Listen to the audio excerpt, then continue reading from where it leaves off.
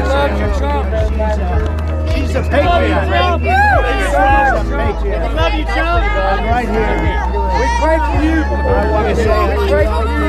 Darling, are you okay? I'm fine. Drink plenty of water, please, okay? Thank you so much. I had to come see you. You come in.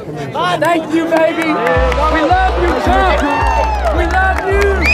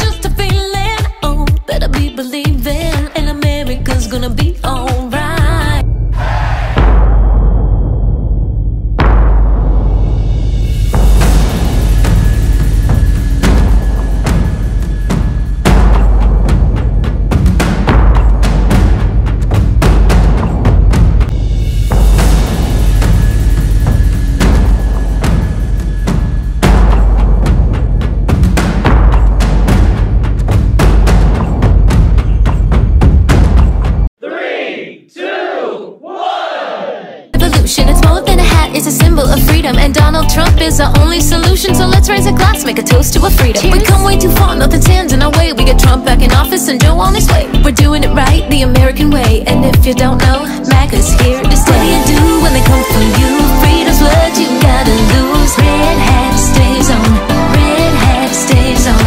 What do you do when the gas is high? Inflation's up in the sky. Red hat stays on, red hat stays on. And I don't care how they look at me in the deepest heart of a blue city. Red hat stays on, red hat stays on. And I know when you smile you like what you see. If you love America you'll agree. Red hat stays on, red hat stays on.